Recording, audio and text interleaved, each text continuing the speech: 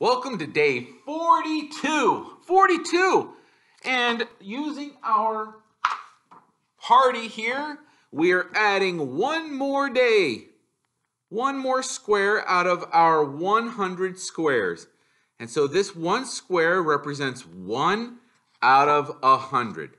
And when we add 1/100th to 41/100ths, we have 42/100ths.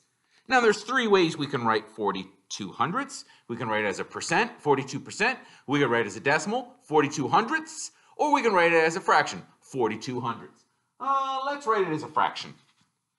So we're going to write it as 42/100ths.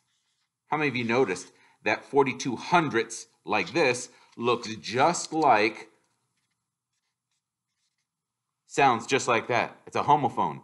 42/100ths and 42/100ths. And let's put that on our daily ticker here. It sure is growing. We're almost to the halfway point. Look at that, almost halfway. And then we're going to be on the downhill slope.